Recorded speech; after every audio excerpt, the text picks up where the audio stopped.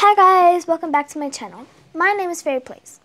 In today's video, it's going to be a pretty short one because I'm going to show something that probably a lot of you missed about the Royale EverFriend update.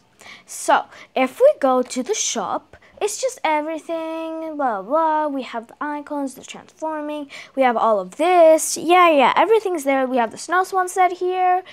But it's pretty hard to see. But down in the left corner where the opposite attract characters are, right below them, it says possible new set coming for EverFriend.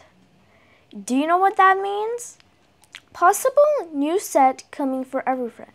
That means we might get a new set for Valentine's Day / EverFriend. So, comment below if you are excited for the new sets, and also we got a Christmas set / Glitter Frost set. So it's a 65% chance we're gonna get an EverFriend set, because I know it says possible chance new set coming for EverFriend, but we got a winter set. And we hadn't gotten a set in so long, 2022 Halloween, to be specific, was our last set, not counting the new Glitter Frost set. And now, I think they're going to start making sets for every season again. And they're going to make one for Halloween, one for summer. Well, maybe not for summer, but they could make one for summer. So I think it's a 65% chance that there is going to be a new set. But you never know.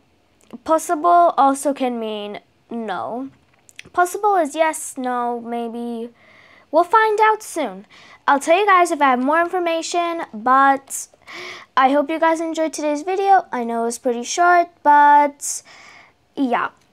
I'll make another video if I find out any more information.